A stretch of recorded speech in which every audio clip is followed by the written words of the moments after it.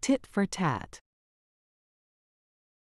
The idiom, tit for tat, is often used to describe a situation where someone responds to an action or behavior with a similar action or behavior.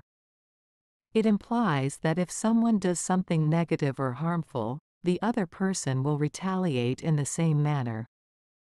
In other words, it suggests responding to an action with a similar action. Here are a few examples to help understand the meaning of tit for tat. 1.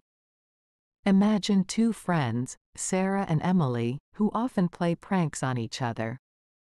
One day, Sarah hides Emily's phone as a prank. In response, Emily decides to hide Sarah's keys. This is an example of tit for tat, as Emily is responding to Sarah's prank with a similar action. 2. In a workplace scenario, if a colleague takes credit for your idea during a meeting, you might feel frustrated. To retaliate, you decide to do the same by taking credit for their idea in the next meeting. This would be considered a tit for tat response, where you're responding to their behavior by doing the same thing. 3.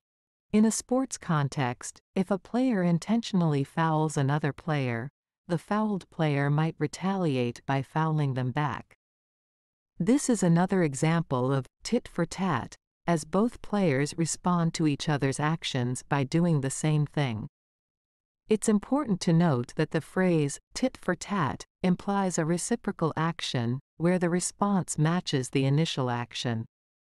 However, it's also worth considering whether responding in the same manner is the best approach in certain situations, as it can sometimes escalate conflicts.